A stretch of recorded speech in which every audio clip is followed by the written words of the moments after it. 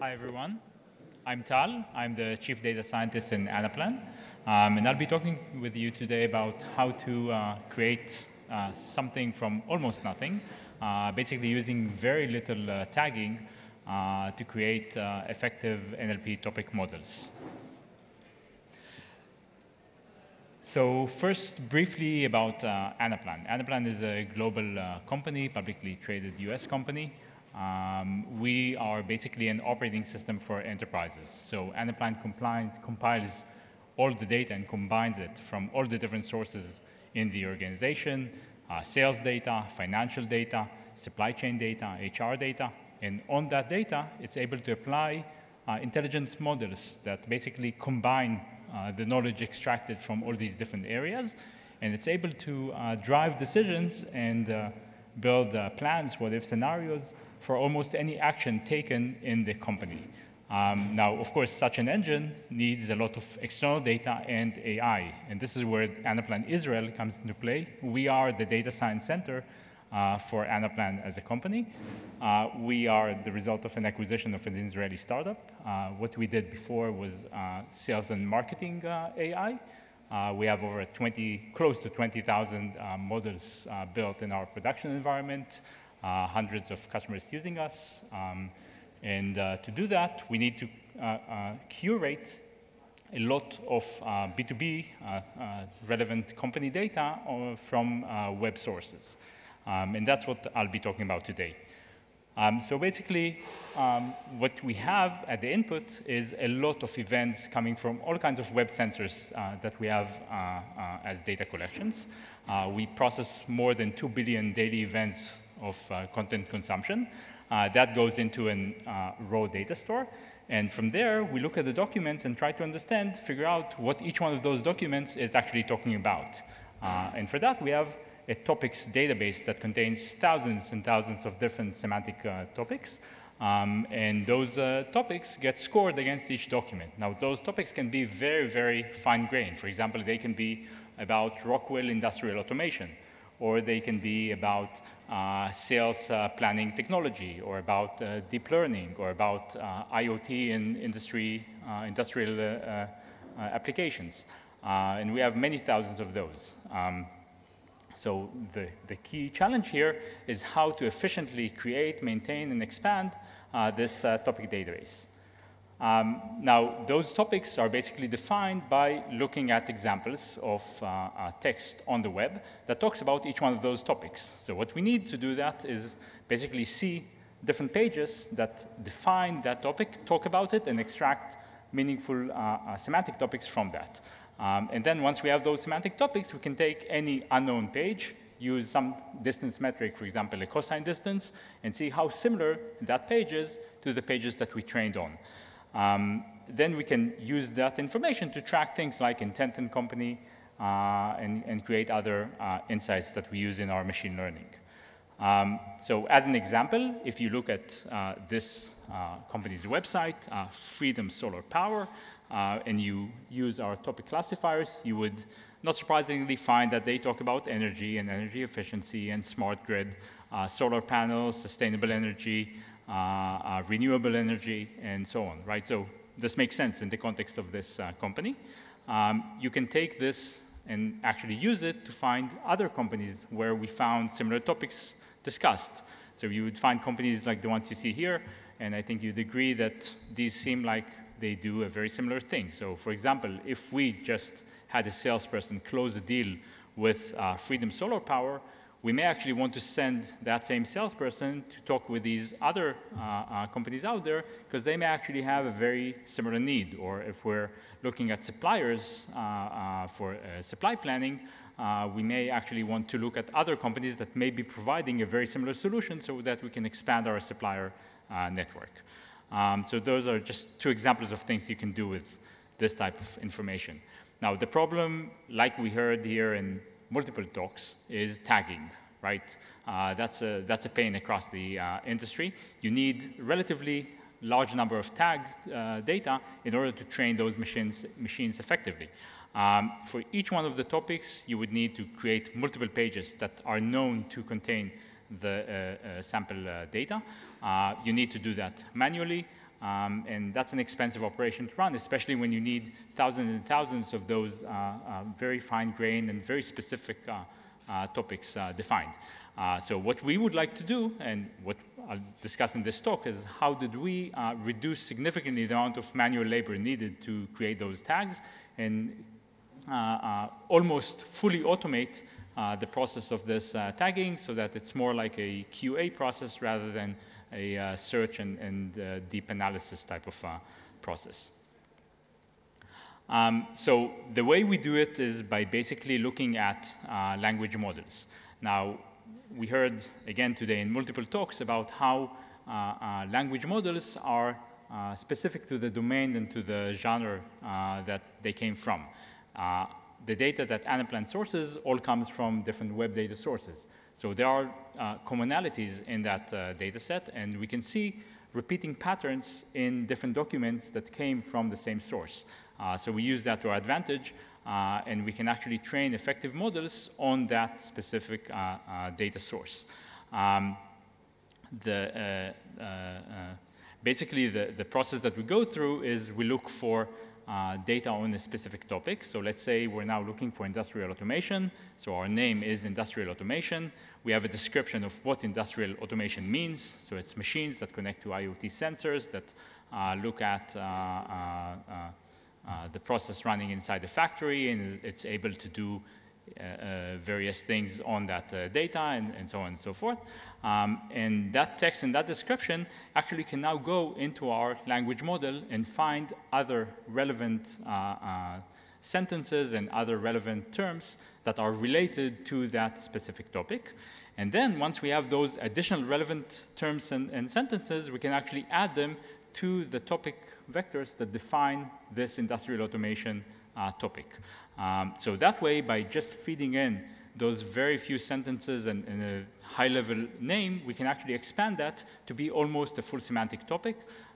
We also use web searches of those results as well. So if we identify that a specific term is related to another term, we can actually combine results we get from both of these terms in our document universe, and then we can train our machine using additional documents that we uncovered ourselves automatically from the term that was provided.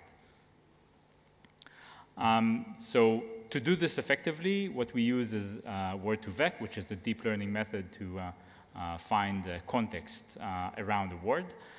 Basically, the way word2vec works is by looking at words and the words around them, which are the context, and inferring either the context from the words or the word from the context. And it has many different cool properties, like, for example, different terms that are related in the same way have similar vector distances, like king to a queen is like man is to a woman, or Turkey to Ankara, like Russia to Moscow. And it also works pretty well across different languages if it's trained correctly. And it's able also to deduce not just words, but also terms that are related to a word. Doing this kind of work, there's a lot of very good resources today in the community that allow you to train those models yourself. Two examples here are PyTorch and Gensum, which we use. And what we learned actually is that doing this training yourself has huge benefits over using pre-canned trained corpora. For example, there's a Google one that is basically everything on the web. That tends to be less domain specific and less relevant for applications that have a specific type of documents like we do. So doing the work of training it yourself is a worthwhile effort, and it's, as you can see, it's not very difficult to do it. And once you've done that, now the next thing is looking at what kind of inference your model can suggest. So if you look at a word, for example, like AI, you would find that artificial intelligence, machine learning, deep learning, big data, and others are things that actually are suggested by the model. If you look at ABM, ABM is actually an acronym that has many different meanings, but the area where we apply it is actually in account-based marketing, which is a marketing term. So if you look here, you would see that actually the ABM that we found in our trained models is actually related to the right kind of ABM and not to the ABM services company, for example, you would see outside airplanes if you look at the people working around it. So that's a good indication that we can apply this type of learning. There's different ways to train those models, and they have many different parameters. So you can look at different window sizes, meaning different number of words around the word that you're looking for context. You can predict either from the center to the words around it or from the words around to the center. And you can also decide how you sample very popular words. So you can undersample them in different ways. And each one of those different configurations basically give you a little bit of a different angle to look at what does context mean actually in a language.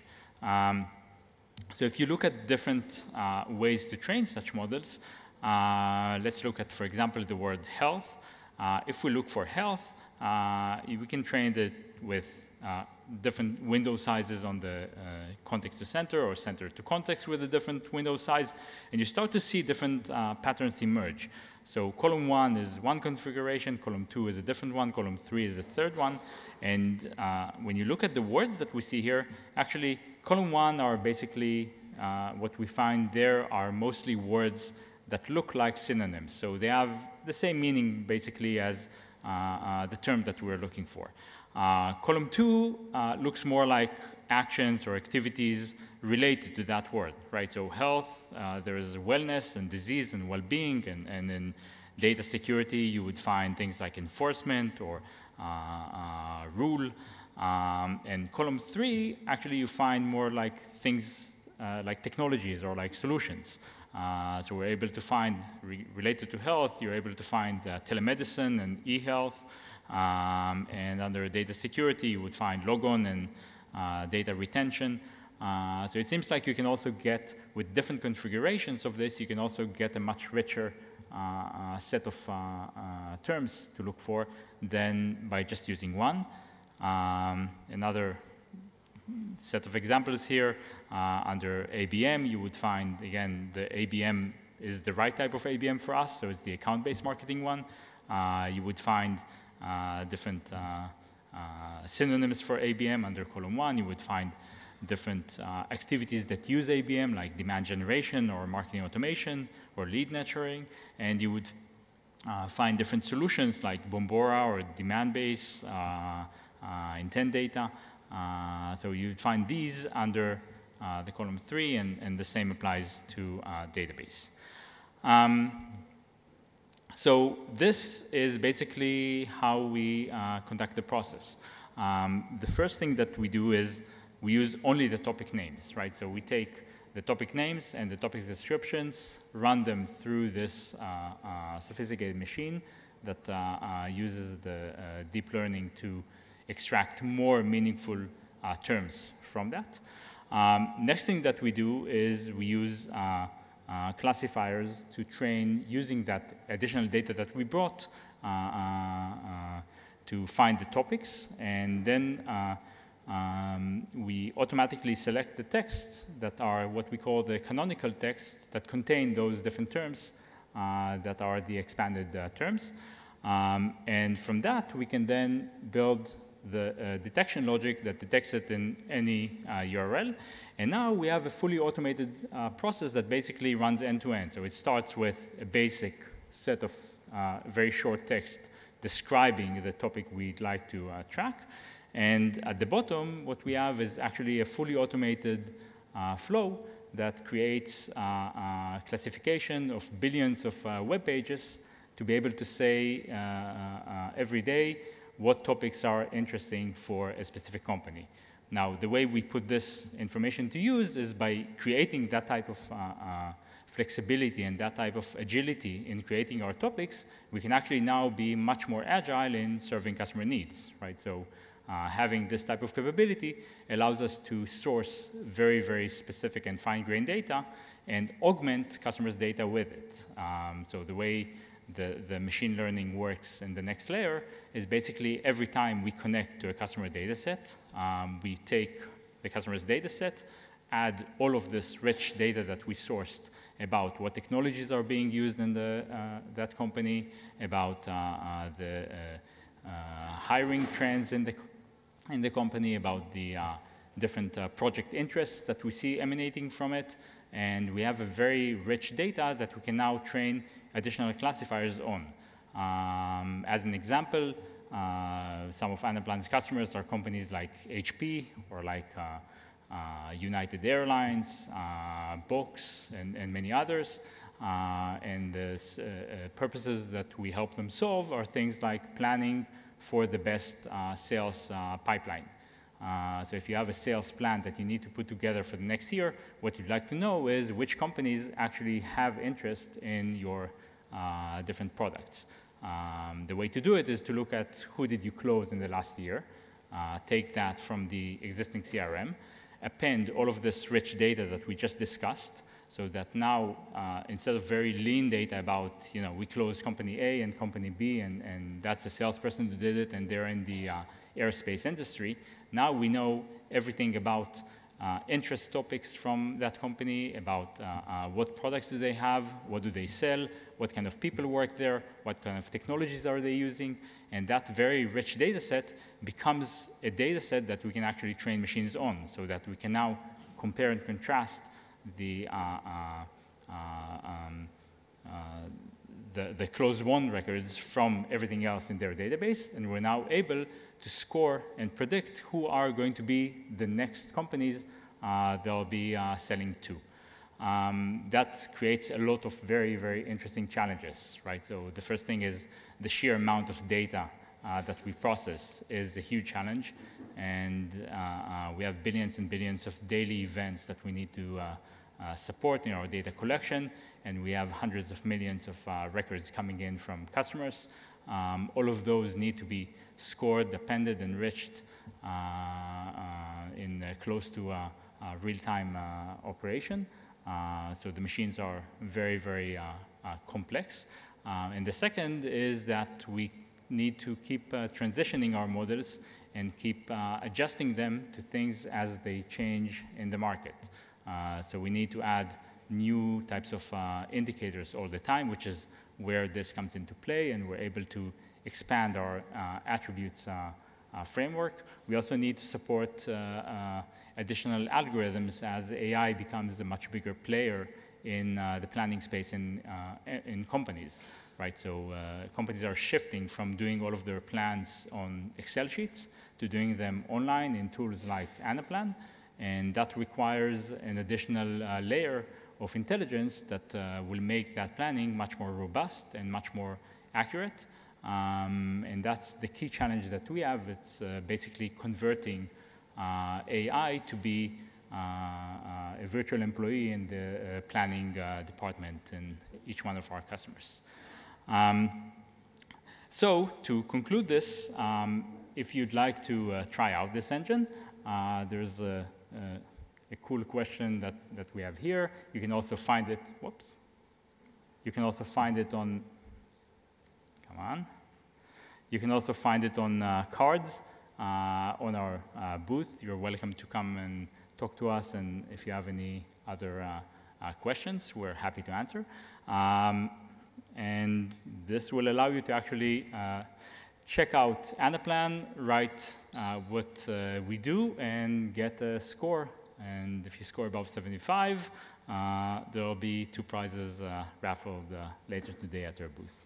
So thank you, and come see us.